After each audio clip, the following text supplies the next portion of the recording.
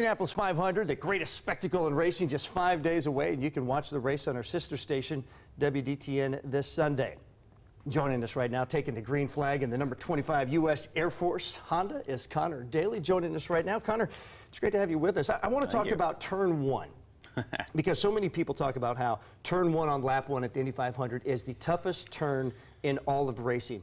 This is going to be your sixth race, so you're familiar with it. What's that turn like? Well, last year I started dead last, so it was like a vacuum. 32 cars in front of you. It's like the craziest thing ever. You're literally off the throttle and almost on the brakes, but you're still being dragged into the corner by the massive air vacuum that's sucking you into the first corner. So now I'm starting 11th, which is like right at the front, which would be really nice. So, you know, totally different situation this year, and I'm like really pumped about it. So yeah, I can't wait. You mentioned that last year, starting dead last, completely different experience this year, starting in the middle of row 4. The speed was there for at least 10 miles. 500's a different beast altogether. What has to happen for you to be drinking the milk at the end of 500 miles? Well, honestly, I mean, we feel pretty good. We were quickest on Fast Friday. We qualified 11th, so the car is strong. We know it's got pace. We practiced yesterday. Again, super racy in the pack. We were, you know, we were making moves on people, which is really encouraging. So, you know, we've got one more day left to tune up the car a little bit. Carb day on Friday. So there'll be small things that we got to be prepared for. I think it's probably going to be, you know, hot on race day. It usually is.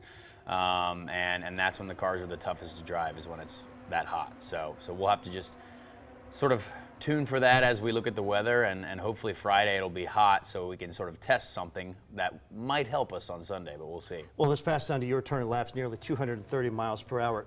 You were born to race, the son of Conor Daly. I remember watching your dad at the Indy 500 as well. Yeah. I'm curious to know your first encounter with speed, when you were going fast as a kid and you thought, I want to follow in Dad's footsteps. I assume I was being taken in road cars very fast when I was young. I was being taken to school by my dad. He was pulled over by the police a lot, and always pulled. Did he ever drop the "Do you know who I am" thing? Literally every single time. Yeah. And so since then I have never done that, because I was like, I don't want to be that guy, because every single time he was like, hey, I don't know if you've heard of me, but I'm Derek Daly. And I was like, oh my gosh, I can't believe this guy's pulling this card again. Sometimes he got away with it, sometimes he didn't. But yeah, I mean, my whole family loves racing. My mom works at the track. My stepdad is president of the Speedway. I mean, everyone in my family is fully immersed in the racing environment, and we just love it. And it's a huge family event as well. We all love going out to the Indianapolis 500 every year. I don't mean to drop this on you, but your dad's best finish is 12th.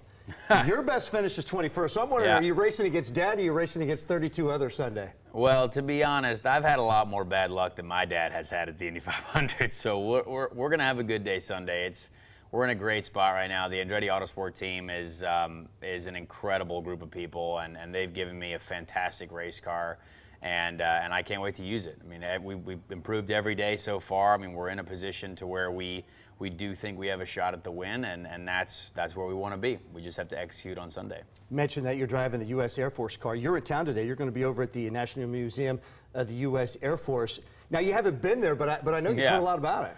Yeah, I mean, I've never been. I can't believe it, but it's going to be a lot of fun to go check it out, hear about it. I've heard about it for a long time. Even when I told some of the team guys that I was coming here today, they were like, "Oh man, you're going to love it. It's going to be it's an amazing place." So I can't wait to get there, check it out. Obviously, you know, learn some more about the history of the Air Force, obviously, and I just, it'll be just take it in.